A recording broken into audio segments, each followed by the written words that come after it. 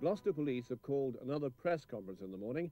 It's thought that could signal yet another body has been found at number 25 Cromwell Street. The seventh has already been discovered, and police say the search will go on. They're planning to dig in a field near the Hertfordshire border, at a caravan site, and at another house in Gloucester.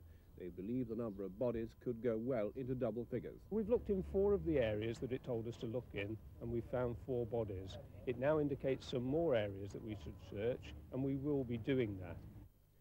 A 13-year-old boy has been remanded into local authority care after being charged with the murder of an 85-year-old widow in Dorset. Phyllis Saville, a former headmistress, died after she was stabbed in the back as she walked to Wimborne Minster Church. She'd worshipped there for more than 40 years.